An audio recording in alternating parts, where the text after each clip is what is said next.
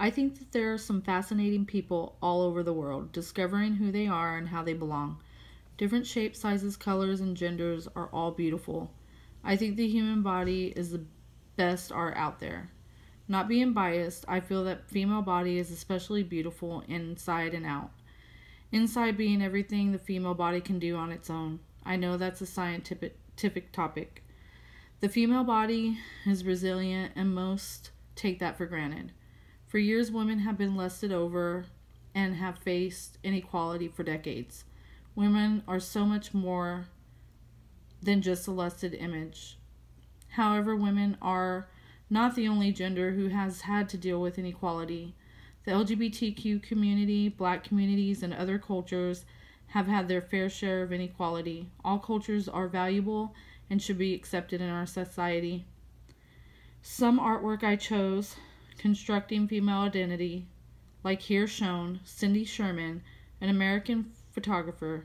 She focused some of her known photography on stereotypes of women and the fakeness of a role playing, throwing male viewers off, perhaps giving them something more to think about once looked at. From the audience expecting one thing to expecting something else. This is one of her artworks. And here's another.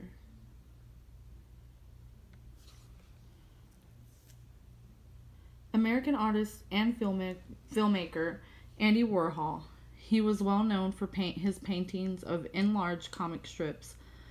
Pop art is what he is most known for and is still popular today.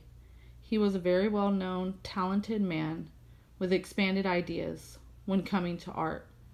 Warhol launched the process of photographic image, such as the Campbell Soup's cans.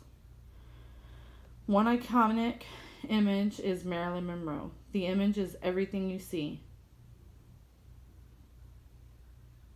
Someone who lived life colorful, without fear, loved hard. She knew to work the spotlight with such grace as you see in the paintings. What a thrill to know such an artist as herself.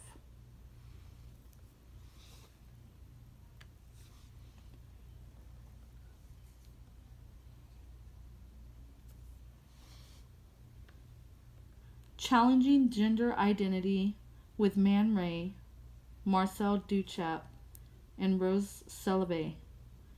This is a portrait of Marcel Duchamp and his female alter ego. The 1920s, a drag was a fashionable scene. This captured my interest because some people seem to think that drag has not been around when in fact it was. It is a person's way of life and who we want to be, or who they want to be. I thought this was a brilliant artwork that he did portraying himself, as though maybe it was a scene back then probably frowned upon.